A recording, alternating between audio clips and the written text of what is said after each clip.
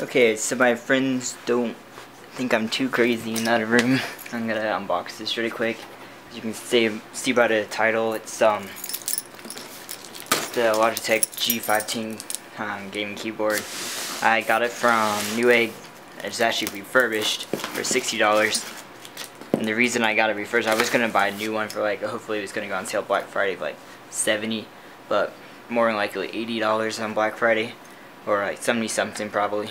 But I decided they included like a 1-year warranty or something for free with this, so I'm like, well, why not? I mean, it's a 1-year guaranteed warranty, so I'm like, I figured, and the reviews are pretty good on the refurbished, so figured why not save $10–20 and get the same exact keyboard. So let's see what a refurbished keyboard you get. Okay, your package slip, Logitech g510. Oh. And you got that. Wow, that's a heavy keyboard actually in this package. The box is a lot bigger, so it doesn't feel that heavy. Slide that off to the side there.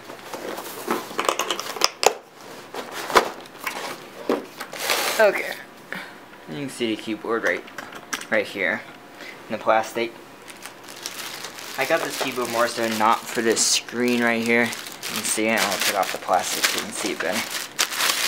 But for the fact that the keyboard can be backlit to any color you want, I really like that.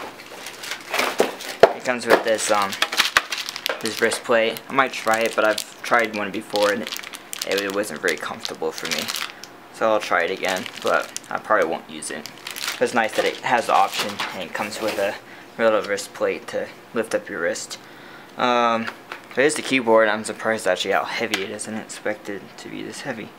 Has your little feet. I have to have these feet, the feet here. I wasn't even showing it in the camera. Feet here that lift up the keyboard. I don't understand like keyboards are flat, because to me it's not ergonomic at all.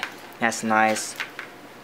The USB audio, I'm gonna like that because I'm gonna switch my headset now to this, and it gives really good microphone quality.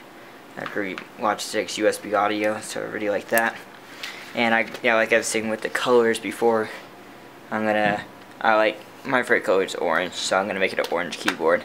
You really can't find any other keyboard that can go orange, and this one can. So, plus they have all the extra features, like I'm guessing this is a little game switch. I think that must turn off the Windows key. Turn it off and on. That'll turn off this key right here so you don't press it accidentally.